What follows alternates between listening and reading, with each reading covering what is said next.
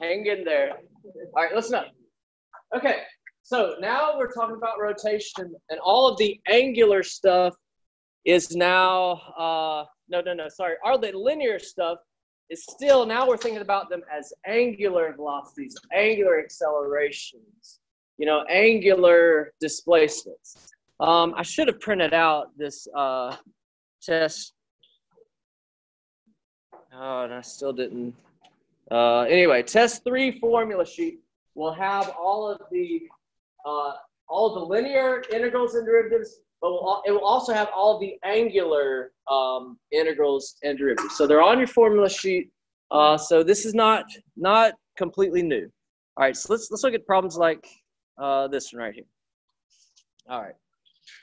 So we've got this gear or wheel or whatever disc. Do you see that it's pinned about its center? So this is pure rotation about the center. It's important to know where the center of rotation is because all of those R's, many times we're going to use, that is the distance from the center of rotation.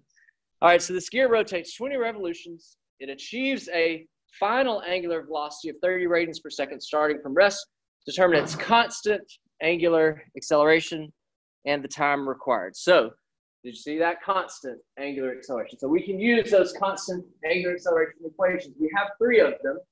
And so now we just have to decide which one should we use? I wish we can go back a page right here. Here they are.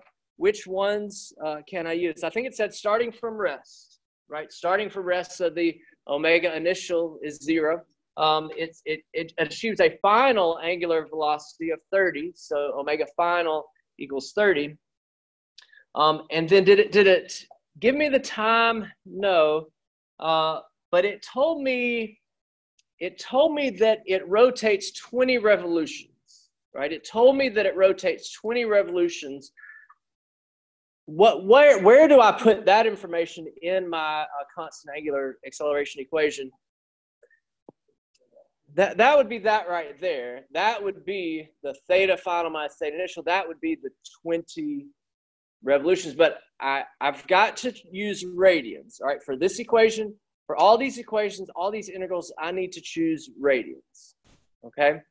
So first of all, let me go to this problem, and let me change 20 revolutions to radians. Y'all can do that, right? 20 revolutions. This is how I do it. I want to convert revolutions to radians.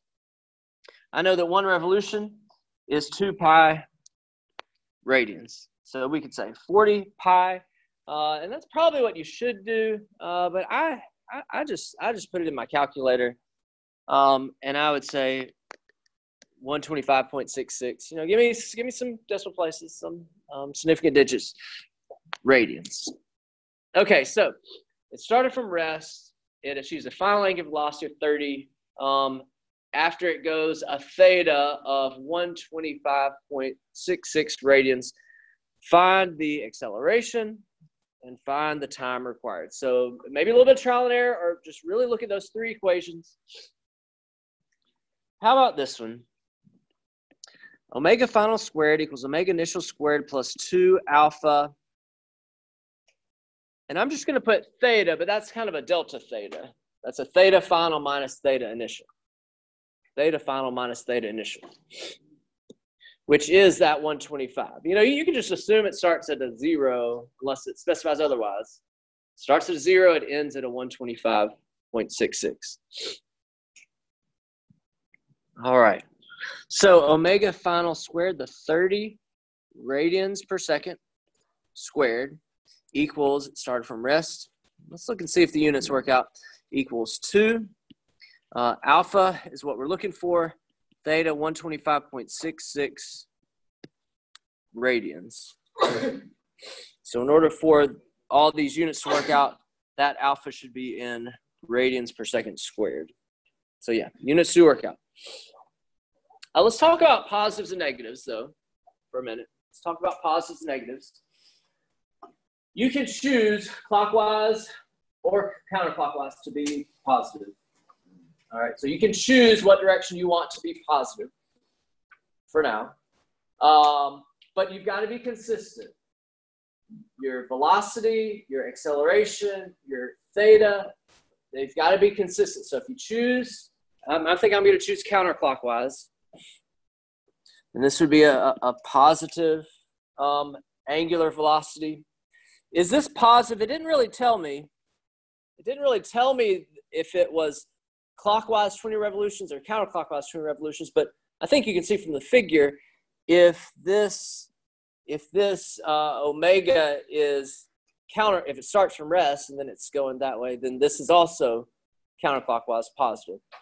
So many times everything's in the same direction and you don't have to worry too much about positives and negatives. But sometimes you'll have something that's, going counterclockwise, but its acceleration, or it's slowing down. Its acceleration is in the other direction.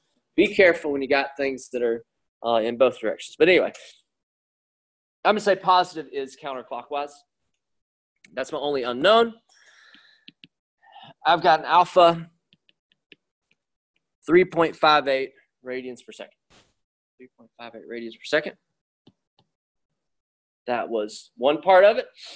This equation didn't have time, and I want to solve for time, so I need to just use another equation. I can use the constant acceleration equation. I could probably use either of those other two equations.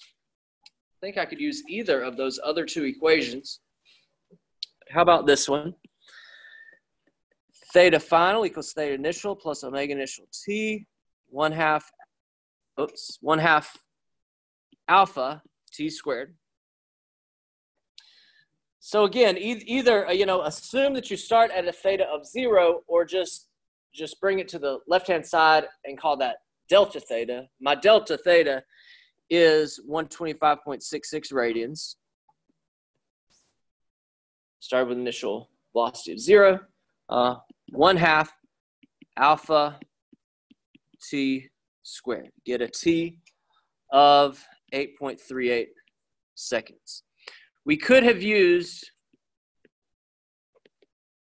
omega final equals omega initial plus alpha t. We would have gotten the same answer. Would have gotten the same time, 8.38 seconds. All right.